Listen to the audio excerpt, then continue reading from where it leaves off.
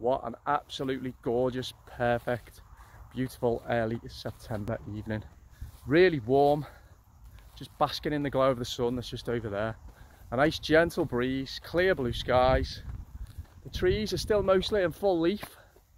And of course at this time of the year and this time of the day, because the sun is getting lower, even though it's still got a bit of a punch to it, even though it's getting lower, you get these long shadows. You see these long shadows at this time of the day now. And you know, I just love nature. I just love it. It keeps me sane, it inspires me, it calms me. I love it. I love observing the patterns, the intricate patterns, how everything just happens effortlessly every year, how it gives so much to us and teaches us lessons. And there's a lot of symbolism in nature as well. I mean, for instance, before, as I say, absolutely beautiful evening. I've been watching the world go by, watching the birds, and there was a group of crows. I think they were crows or ravens or something, and they were sat on this tree, and they looked quite sinister. The top third of the tree was dead, and that's where the crows were sitting. There was about 10, 12 of them, just ominously looking out over the land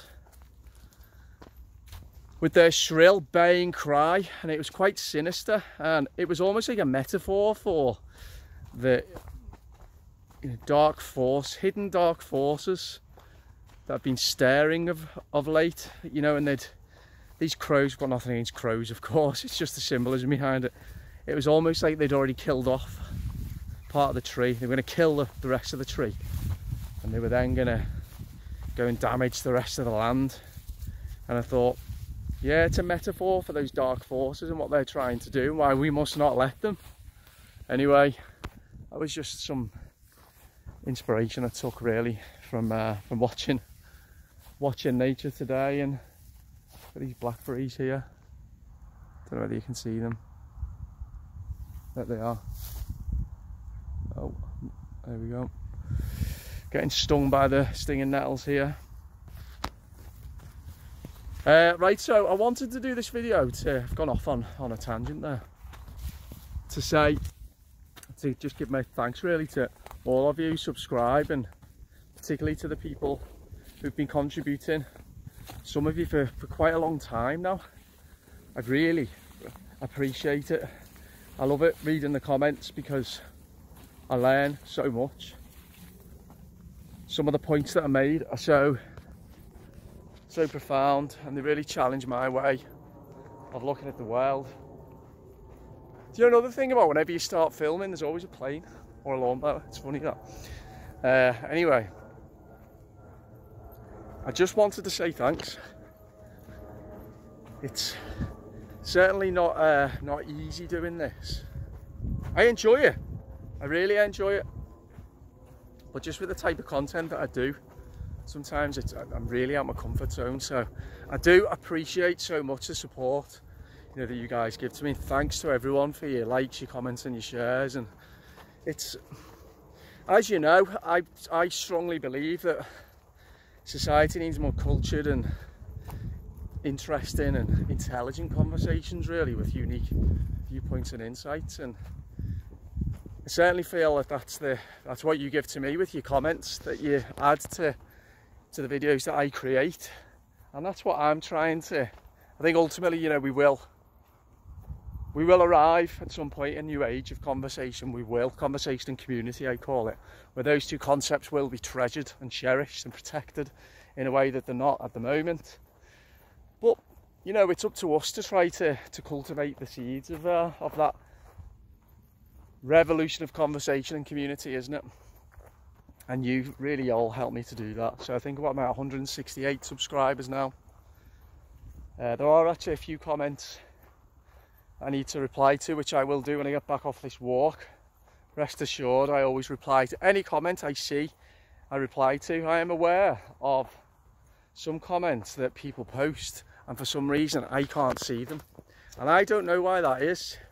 I don't know whether it's just because of YouTube being glitchy, or whether some comments are censored. I don't know. Sometimes I do get the feeling that, you know, there are restrictions placed on my channel because of, to a degree, I do really challenge the mainstream narrative. So I don't know, maybe not. So if anyone ever comments and I don't reply, it's because I've not seen the comment. Or sometimes I can see a comment and I click on it to reply and it disappears, so I can't reply. It doesn't happen very often, but it does happen. So just some reassurance for you really, that I do really value all of your contributions and comments. I always will reply. But if you never do get a reply, that's why. But yeah, thanks very much again for everything you do to support me. Honestly, I really am so grateful, and I'll continue providing content for as long as I think I can be valuable to you and to any new people who come along as well. But particularly to, you know, existing subscribers who take the time out to watch my videos and to feedback. And again, I welcome all comments, whether you agree or disagree with me. There's been a few lately that have really made me think in a different way, and I love that, you know. I love it when somebody says something that really alters my perception on things. Surely that's what it's all about, isn't it? So I'm going to carry on with the rest of this walk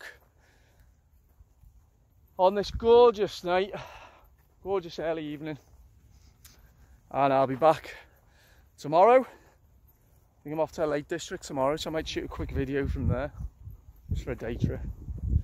Shoot a quick video, it'll be nice up there tomorrow. 26, 27 degrees apparently tomorrow, so very hot for the time of the year.